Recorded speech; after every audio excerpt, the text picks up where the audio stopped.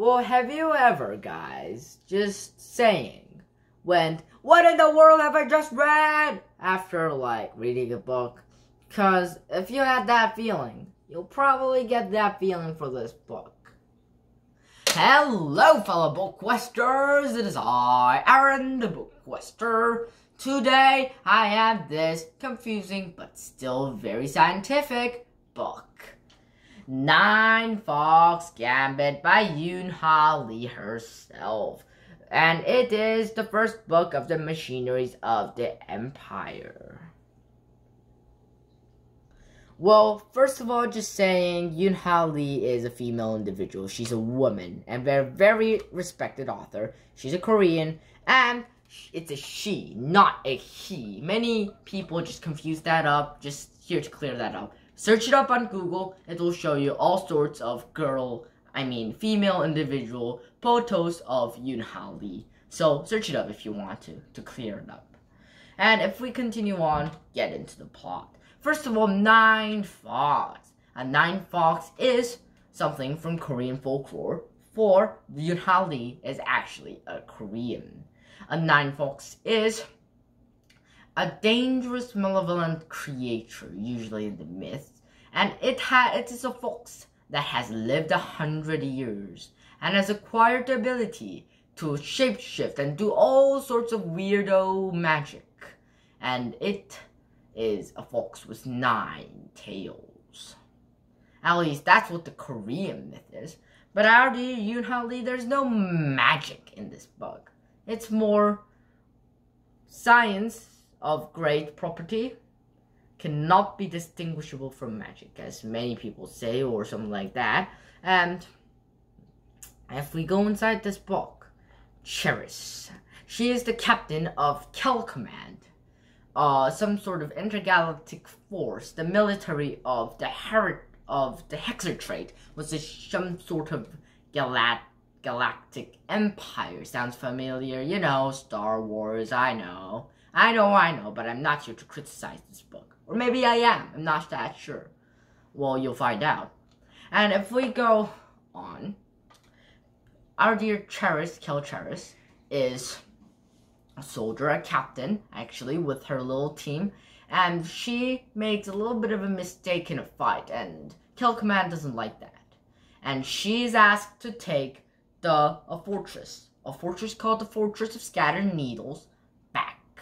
And she thinks her best bet is General Jadao, the immolation fox, mass murderer, mass creator, arch enemy of the Hexer trade, who is kept like a pet lion or a dragon.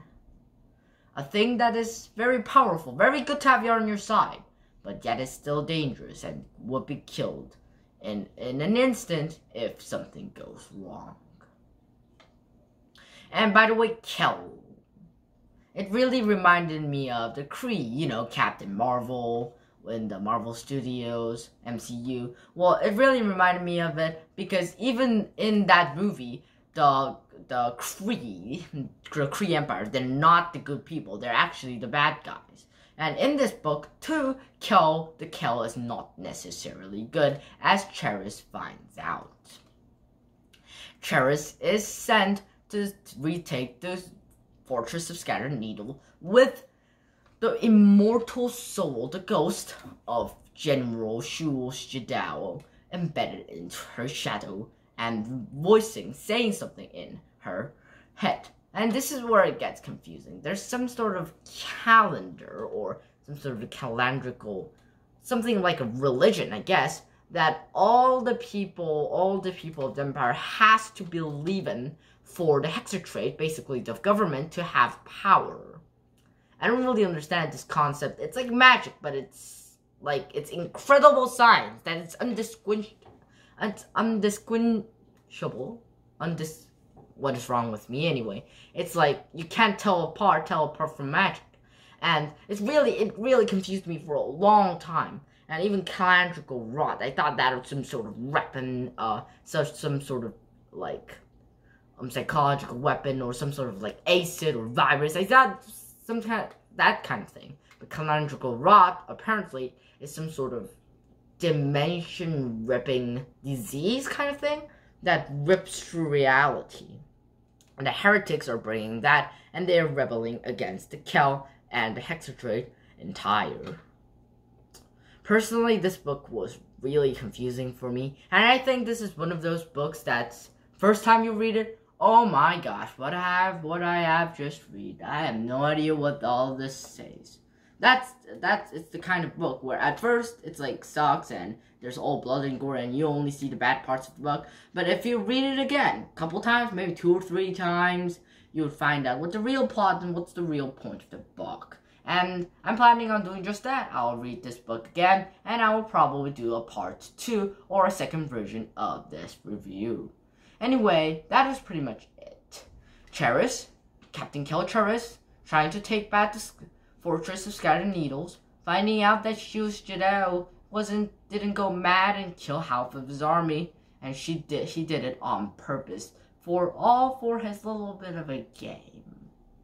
And it is very complicated, and it blew my mind how smart Shus Jadao was, and continuing to Yoon Ha Lee, because I don't have that kind of creativity to create that sort of complex plot, the betrayals, the little game that Shus Jadao, the Malaysian Fox, the cunning character, plays. And it's very confusing.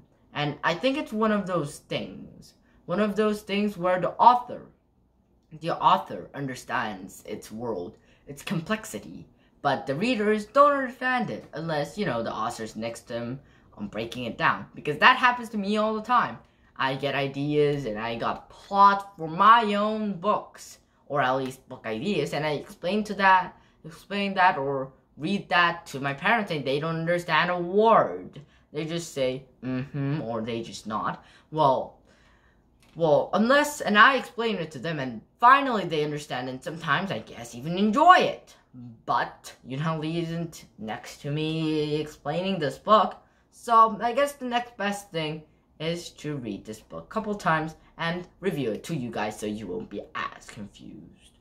And like always, your BookQuester, Aaron the BookQuester. It's okay to get confused on books sometimes, but BookQuester is always there to break it down.